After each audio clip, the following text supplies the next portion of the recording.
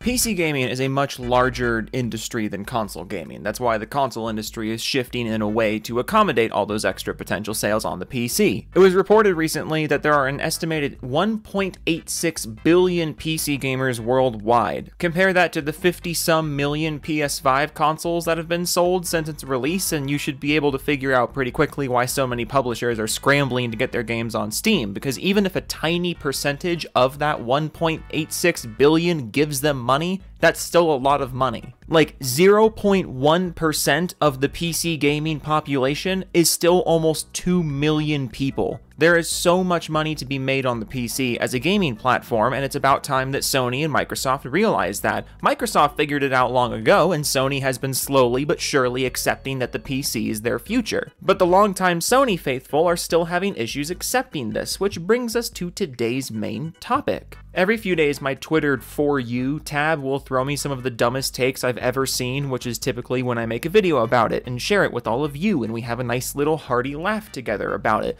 But today's main course is going to be a little more in-depth, if that's alright with you, because it ended up being a bit more layered than I was expecting. So the other day, a user named X Square Circle Triangle screenshotted a post from someone else, and let's first look at their screenshot. The screenshot is a tweet from Noir, who is talking about the news that Final Fantasy VII Rebirth reportedly sold 2 million copies, which puts it behind Final Fantasy VII Remake and Final Fantasy XVI. And he writes, "If this is true, this is a worse disaster than I expected. Square Enix really dropped the ball here. The next entry should at least release on PC day one so that PC players save this game. PlayStation fanboys are not doing you any favors, Square Enix." Now, I have never heard of Noir before. I saw some people calling him a big old dastardly Sony hater or a big Xbox shill. I don't know. That's not the point of this video, because we're going back to where this video began with this post from X Square Circle Triangle, who screenshotted Noir's post and said this. "So PC players saved this game. You realize that the majority of them will pirate this game. Only a handful will support this hashtag PlayStation Classic,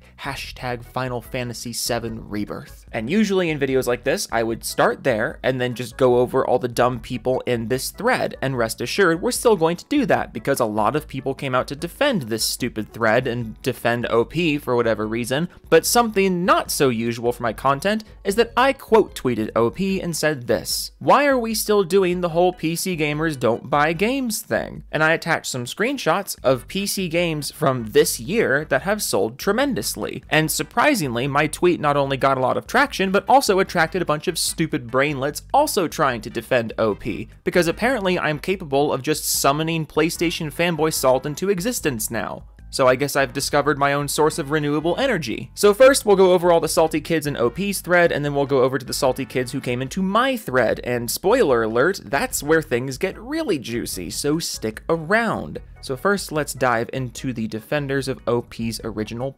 post. QuinnQQ responds and says, "Majority of PC players are poor and need to pirate. They don't even have good systems. When in doubt, poor shame people because they don't want to buy a PS5.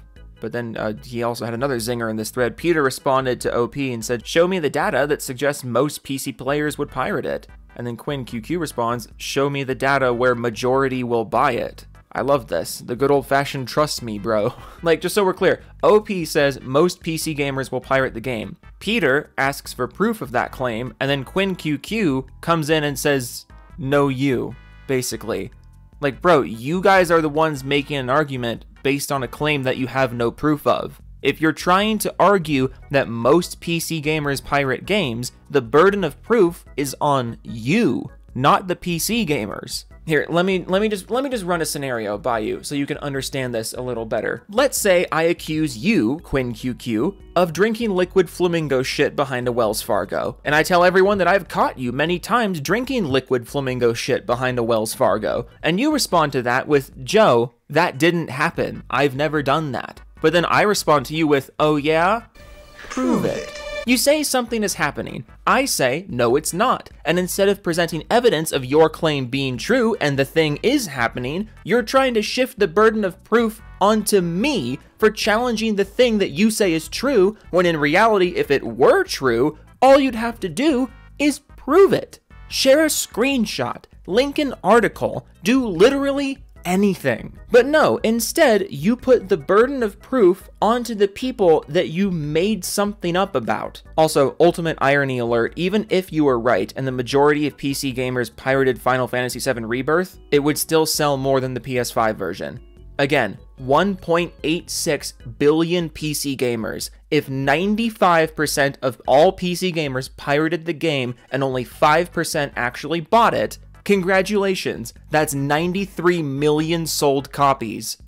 You doofus. Dudu Majora responds to OP and says, Sony paid handsomely for this exclusive. I bet the game already paid for itself with Sony money plus this sales alone.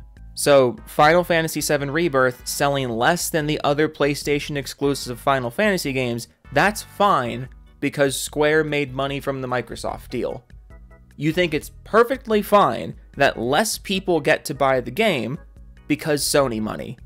Don't bring it to PC, don't bring it to other platforms, don't let more people experience the art. Third-party exclusivity is okay because Sony money. Wow. Yusu Kitagawa responds, most PC gamers are liars and hypocrites. And you spelled hypocrites wrong. That moment when you hate PC gamers so much you can't even use spell check effectively. David Samuel Profeta responds, PC players can go play on the highway where them and their opinions belong. All this because someone dared suggest that Final Fantasy VII Rebirth would have sold more copies if it were on PC day one. Which is true. Like, we're only having this discussion because Final Fantasy VII Rebirth sold less than the other PlayStation exclusive Final Fantasies. If you actually supported the games you boast about, maybe we wouldn't be in this situation. But then again, I know RPGs are really scary to the PlayStation crowd, which is why when presented with this news, you tell PC players to go into the highway.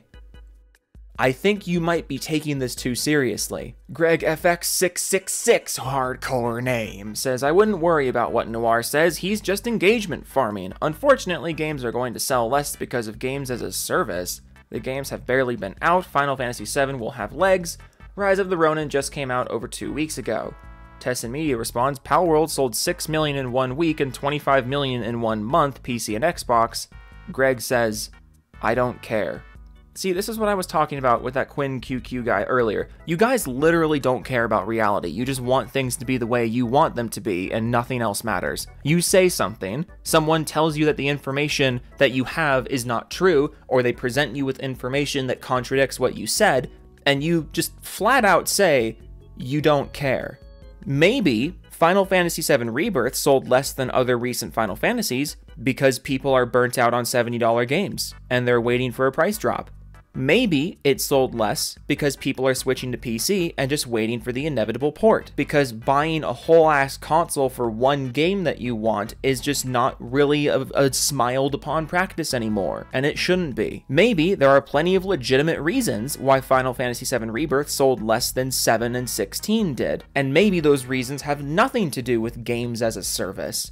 Which is why when presented with the fact that earlier this year, all those $70 PS5 exclusives were blown out of the water by an indie game, you don't even try to explain why you're dismissing it, you just do. Like, why do you guys bend your brains to try and come up with reasons why these things are happening, and then someone just presents you with real things that mean you don't have to bend your brain into a pretzel anymore because they have the truth right in front of you, and you literally just dismiss it because you'd rather bend your brain into a pretzel in Sony's favor. People wonder why I keep making fun of PlayStation fanboys, but like, how could I not when this is what you do every single time a piece of gaming news comes out? Why is it impossible for you to believe that Sony's strategy of $70 console exclusives just isn't working the way they wanted it to? Why is it so hard to believe that putting a huge price tag and an artificial platform restriction on a game will also put a cap on how many people want to pay for it? That's not hard to understand. Loyal Maker 2 says PC players never buy, they pirate, they are funny.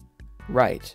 PC gamers never buy, which is why Steam bought over half of the sold copies of Helldivers 2, and why Palworld sold over 15 million copies on Steam alone in a month, and why Horizon Forbidden West saw a giant sales boost right after the PC version launched. And wait a minute, those are all screenshots that I shared with my quote tweet of X circle square triangle, whatever his stupid name was, and what a perfect segue that is. Yes, we're going to scoot over to my thread on the topic, because basically all the defenses of OP in OP's thread come down to just PC gamers are stinky and should go sit in the highway, but also don't you dare criticize PlayStation because we are such an intellectual and thoughtful community of level-headed gamers. Obviously, go sit in the highway if you disagree with us, but we're also very mature and you should listen to us. But I got some pretty fun responses to this quote tweet, some of whom actually came dangerously close to making an actual argument, so let's see what they've got. Like this one from Snubs, who says, PC master cucks couldn't pirate the live service games like Palworld and Helldivers. I like how you curiously omitted the third game I listed there. In my post, I mentioned Helldivers, Palworld, and Horizon. You only referenced 2 of those. You suspiciously didn't want to mention Horizon because that would kind of destroy your entire point, especially given the fact that the PC version of Horizon Forbidden West was cracked immediately upon release, and yet it still sold very well. So just let's nip this in the bud right now. Here's the list, the official list from Steam themselves of the best-selling PC games of 2023. Number 3 is Starfield, which is not only piratable, but is also on Xbox Game Pass. Baldur's Gate 3 is number 4, that game is piratable. Hogwarts Legacy and Cyberpunk, you can definitely pirate those, and speaking of Cyberpunk, that game has actually sold a majority of its copies on the PC, again, despite being piratable. Have you ever considered that maybe PC gamers do buy games, and they just have more respect for their money, so they don't let go of their wallet as easily as you do? I leave you with this quote from Gabe Newell. The easiest way to stop piracy is not by putting anti-piracy technology to work, it's by giving those people a service that's better than what they're receiving from the pirates. And if you respect your consumer, they will give you money for your product. And since the PC platform is already kind of built upon consumer respect, at least, much more than the consoles are,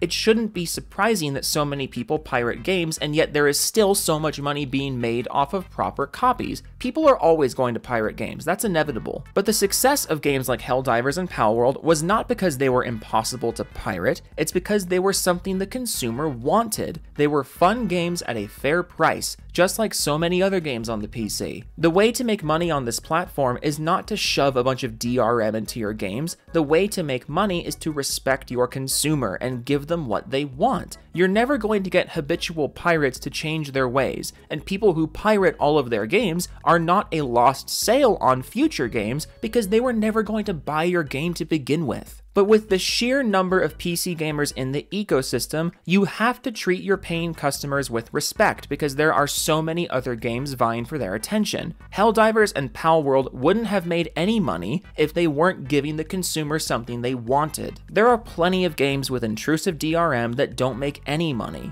Helldivers and Palworld were unique in the sense that they had pretty intrusive DRM, and yet still sold a lot of copies because they were, again, fun games at fair prices.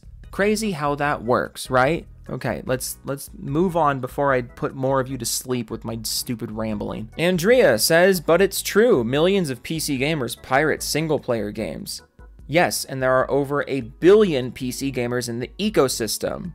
It's almost like the amount of piracy is not enough to deter publishers from the amount of money being made. I didn't see you console dudes using this argument back when pre-owned games were all the rage, even though those didn't give any money to the game's creator or publisher either. But pre-owned games were totally fine because the amount of money being made off the, quote, proper sold copies, they made up for it. Kind of like how piracy is unavoidable, but if you're making a boatload of cash off the proper copies, it's still worth it to release on PC, again, because the people who were never going to buy a proper copy of your game to begin with are not a lost sale. I just think it's interesting how you console dudes only had a shift in attitude on this after your exclusive started going to PC. I didn't see any of you complaining about pre-owned games, even though they have the same impact on the publisher as pirated games do. But only after your exclusive game started going to PC, now suddenly getting a game without giving money to the publisher is a massive problem. I just think that's interesting. Here's another one from Andrea. They were pretty upset with me for this tweet. They say, Palworld is $30, Helldivers is $40.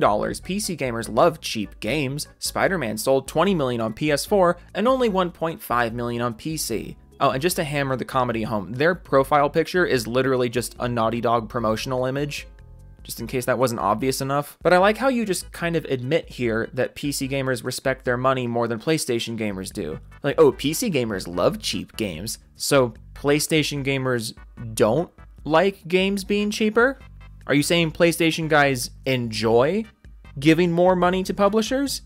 Because if so, that's kind of a weird argument and not a little bootlicky. And as for the Spider-Man point of, oh, Spider-Man sold 20 million on PS4, but only 1.5 on the PC. The point you so cleverly left out there was the fact that the PC version came out 4 years after the PS4 version, so obviously it didn't sell as many copies. Little strange of you to bring this up just a couple sentences after you mentioned Helldivers 2, which sold the majority of its copies on the PC, largely because it didn't take 4 years to come to PC. I also think it's funny that you are yet another person who responded to my tweet and ignored the third screenshot I provided, which was Horizon Forbidden West, which was a full $60 and cracked immediately upon release, and it still sold really well on PC. Tap out of this one, you have lost. Ooh, but best for last. Best for last. This is my favorite response I got. Remember, in my tweet, I said, why are we still doing the PC gamers don't buy games thing? And then a default profile picture named @Metro101PSN replies, I can't think of a reason personally, and attaches a screenshot of a 2016 survey that stated 35% of PC gamers actively pirate games. Oh, you sweet summer child who doesn't understand how percentages work. Remember that number I keep bringing up, 1.8 billion PC gamers worldwide. If 35% of PC gamers actively pirate games, that means 65% of them do not. Do you know what 65% of 1.8 billion is? Do you even want to know what that number is? Or are you just going to start crying if I tell you? Because I will tell you, it's 1.17 billion. So your argument as to why people insist that PC gamers don't buy games, your reason for people saying that is because by your evidence, 1.17 billion PC gamers do buy games. Your argument for why it's okay to say that PC gamers don't buy games is because over 1 billion of them do. You genius. You absolute corporate knob slobbering genius. Look, you guys really gotta stop with the whole PC gamers don't buy games thing, especially when this whole video only exists because someone had the gall to point out the objective fact that Final Fantasy VII Rebirth would have sold more copies if it were multi-platform. That's how this started. The PC is the future of gaming. You either get used to it or you get out. I'm not saying you have to play on PC or that you have to even like the PC, but if you're going to obsess over stuff like this and put so much energy into denying reality and making a fool of yourself, you honestly should consider just getting out of this hobby because you're wasting internet space that could be used by people who actually want to be here. Or you can keep doing this and keep giving me content, which is actually fine. Okay, toodles.